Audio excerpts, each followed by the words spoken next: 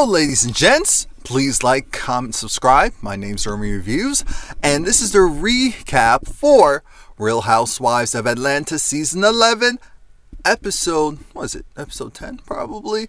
But anywho, let's just jump right into this. Actually, I have an announcement.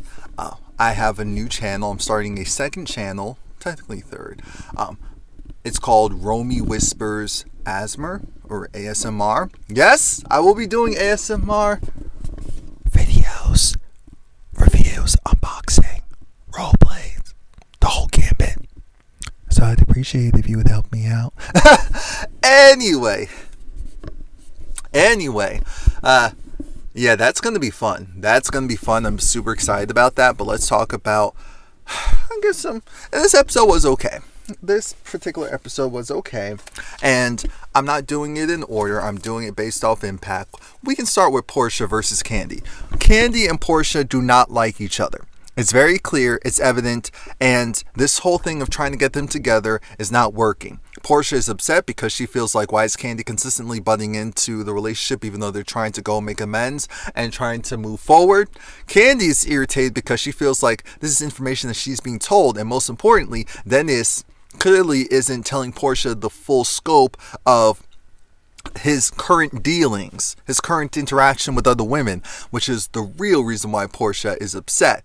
Now, what I will say is, I definitely think it's obvious that Dennis, he's out there still communicating. This isn't just that these women are interacting with him just to piss Porsha off. So they start to huff and puff. I'm thinking, Porsha, you are pregnant. You actually cannot do this right now, and you're high risk because you had issues before. So you need to calm down. They eventually separate them. Kandi was gonna leave. And then Tanya said, "No, we're about to eat." So then Kandi sat right back down. She was still irritated, but she sat right back down, like, I am not missing a meal here.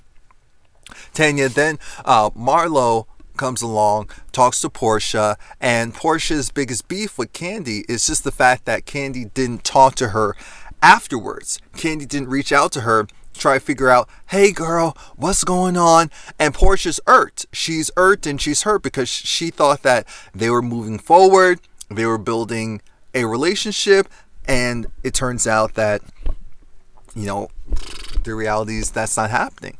And I understand that, but I think that what a lot of people kind of forget as well is Porsha used to be really messy, used to meddle in other people's relationships, and so now it's coming back at her where she's like, she wants this relationship to be good because she actually believes in it. Unfortunately, you get back what you put out, not all the time, but a lot of the time. And I get it that Kandi said that she wanted to move forward with Porsha, but Kandi holds a grudge. So if anyone ever believed that in the moment, you guys are gullible. Come on now. We know Kandi can hold a grudge. She is the daughter of the lovely Miss Mama Joyce, who will hold a grudge like no other. But then so they go downstairs, and well, actually, Tanya she's wearing this really nice kimono, and she takes everyone to her hibachi room downstairs, and it's nice, it's the real deal. And she had the chef there, everyone was happy, and then everyone was told they had to come back upstairs. Shamari went in, Kandi and Shamari were both eating like there was like, they missed a couple of meals, and they're like, oh, this food is tasty. Okay now. Shamari was just sitting there, you know. And then when she got upstairs, she continued to eat, and I love it. I love to see women actually eat on these shows because a lot of times we don't see them eating, even though they're in restaurant settings. That always bugs me, and it's always a pet peeve of mine. Period. Where I'm like, we're at dinner, eat something. We're at lunch, eat something. I don't care if you take 3 bites, just eat something. Anyway, then they get told that, hey, Eva and I, we coordinate this because we wanted to take the girls out to Tokyo. And Eva said, she does apologize to the rest of the ladies, and especially to Nene, because she did downplay something that clearly she wasn't thinking. She should have invited Nene. It was a major oversight. And so to make up for it, she wants to invite all of them out. And so Nene's happy. Everyone else is thrilled. They're going to go to Tokyo. It's going to be a nice time. And we're going to move forward from that. But Tanya also, I like Tanya. I like her personality. I really do. Like I said from the start, I like her personality. And I think she's refreshing on the show. She's refreshing. We don't need everyone to go and argue with everyone. We just need someone with an opinion, someone who's not going to back down, and someone who is fun. She doesn't have to be messy because she's fun. See how that works? Anyway,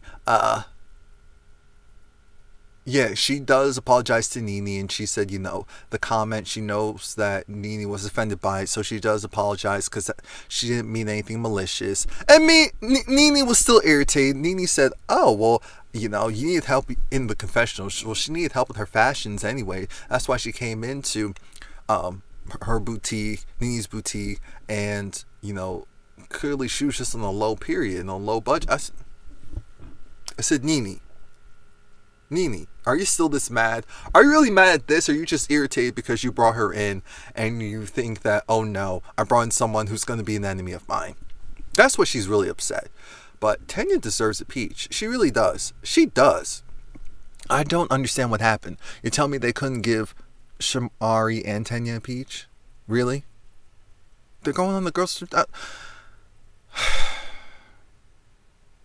Anyway.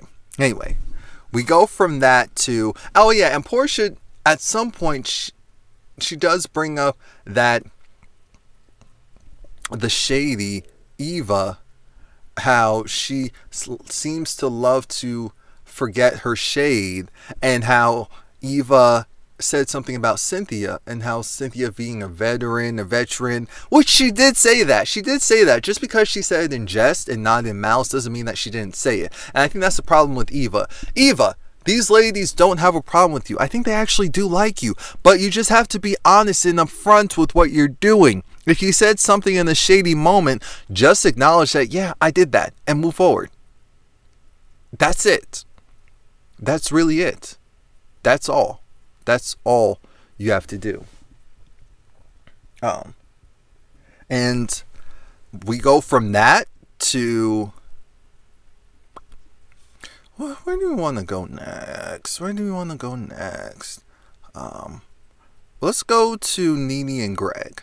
Nene invites a new chef over because Greg wants a vegan and, alkaline? A diet. And this chef, she can cook vegan food. That's not the issue. But Greg wants a specific diet because he doesn't want any foods that contains, I guess, any carcinogens. And there are some vegetables that do. And so she was saying certain things, and he was saying that no, that's not it. That's not right, because does this and that does that, which is fine. The problem is she came in thinking that he just wanted a vegan menu. She was not made aware that he wanted a specific menu that didn't have any carcinogens or potential carcinogens for someone dealing with cancer or, high risk of cancer. So you could tell she was a little irritated and caught off guard and shocked by the way how he was responding, because I'm sure there are certain things that we didn't see.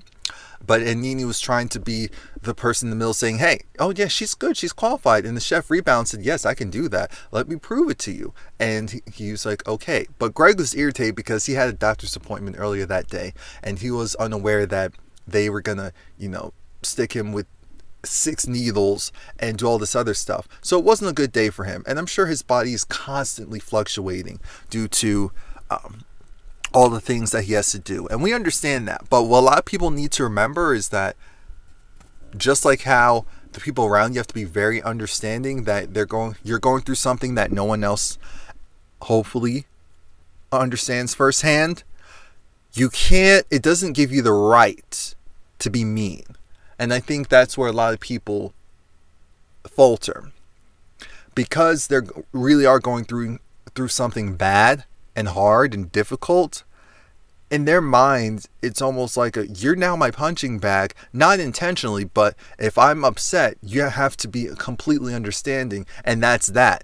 No, it's I understand, I'm still a person. So what we're not going to do is you act different. Now we have Cynthia and Mike. They meet Candy, Marlo, and Eva. I thought this was a very odd pairing, but Cynthia can pair with everyone as far as like film, which is why it just threw me off that she paired with them. But it's fine. It's fine. I guess everyone else is busy. And they got to ask Mike questions. Marlo asks questions about what's his credit score and if Cynthia's paying him. He said, no, Cynthia's not paying him and he's good credit-wise. And then she even asked, did he ever have an STD? Or does he have an STD, or did he something like that? And he was like, or like, what STD did you have previously? And he was like, previously, I have no. Candy was asking the sexual questions. Oh, so what do you like to do in bed? What's your favorite position with Cynthia? You know, do you hit it from the back? Do you go from the front? Like, what do you do? So then he partially answered, you know, while trying to maintain some cool. And Eva was nice, and she was just like, so what made you fall in love with Cynthia? What do you like most about Cynthia? I said, okay, that was a nice pairing. Porsha, and then the rest of the episode pretty much had to do with Porsha. I already talked about Porsha versus Candy. Porsha goes to see Dr. Sherry. And Dr. Sherry, if you've watched reality TV before, especially the black stuff, you've most likely seen Dr. Sherry on the Braxton Family Values, which is coming back. I was surprised. They're coming back, and I guess they're going to be better than ever. We'll see. And Tamar's going to be on season 2 of CBS's Celebrity Big Brother, which I thought, oh, and so is Candy, which is going to be very interesting. I will watch and I will review because that's going to be a mess. I'm watching that. Trust. And How to Get Away with Murder comes back this Thursday. Thankfully, I follow Ashley Miller and she pointed that out. I said, what? All right. Porsha talks about how, you know, the last time she saw Dr. Sherry was with Cordell and how that relationship was abusive and how she, because of that, it's shaped her as far as how she deals with Dennis, and how she says that she hasn't been too combative with Dennis and she's just doted on him, and she's like, he dotes on her, so it's no issue there, but she doesn't ask him the hard questions. She doesn't really question him. She just kind of allows for things to progress the way how they're going to. And Dr. Sherry said, you need a real relationship. You need to ask your significant other real questions. You need to make sure that you are doing everything that you can to not have a repeat in any fashion, even if it's you being super submissive. You can't do that. And Portia's like, yeah, she loves the person who she is now. So she's not trying to backpedal. And I said, wow, looking back at it, we all said that relationship wasn't going to last with Cordell. But just looking at it through a different lens, it looks even worse than it did back then. Now, Porsha, and that's why my only thing is, Porsha, some of this blame that she's placing on other people, like Candy's doing whatever Candy's doing, but at the end of the day, Dennis is entertaining certain mess. And so then when Porsha talks to Dennis, she tells him, look, I need for you to take ownership, even if it's just partial ownership, of the fact that you cannot go and interact with these women. I had to find out and look and saw your phone that you text her. You sent her a text. Reply. She reached out to you. You replied back. When we got together, we acknowledged that we were going to be in a committed relationship. That we weren't going to play this game of, oh, well, you do your stuff, I'll do mine, he, ha ha ha ha. No, we said we were going to be in a committed relationship, cut our exes off, and even though you didn't hit her up first, you shouldn't have replied back. So then, after she kind of said it a couple of times in different ways, then he said, you know what, you're right, I'm sorry for entertaining anything, especially with someone who is close to someone that you're not close to. And she said, okay, I accept your apology, but I do feel like you're saying that just because you want me to move on, but not necessarily because you really see it the way that I see it. And I said, oh, look at Porsha growing up. So Porsha, she's going to have to make a decision. Obviously, they're still together. The baby isn't born yet, so that also plays a big part. I think we all can agree that Dennis, he definitely kind of gives the like, I believe he loves and dotes on Porsha, truly. But I also believe that when they got together and then she got pregnant, that he wasn't fully done with his exes, or he's one of those guys who he still interacts with his exes. And let's say not even sexual. But when you're in a new relationship, there's certain things that end or are supposed to be cut off. I don't know if Dennis is the type of person who really does that. So that's it. Please like, comment, subscribe. I'm sure I missed something. Whatever I missed, go forward and let me know. This was a filler episode anyway.